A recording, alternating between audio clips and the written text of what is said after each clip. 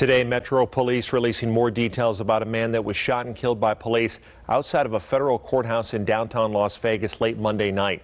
Metro showed this video of 25-year-old Jorge Gomez at multiple protests throughout the week. They said he was displaying a rifle and handgun each time.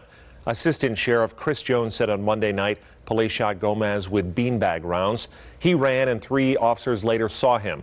Jones says Gomez reached for a weapon as officers confronted him Monday night.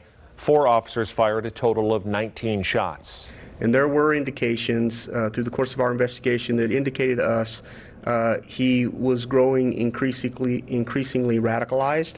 We do not know why. Metro says he was wearing body armor with ballistic plates and was carrying 3 guns. Police said the investigative team is still combing through all the video from that night.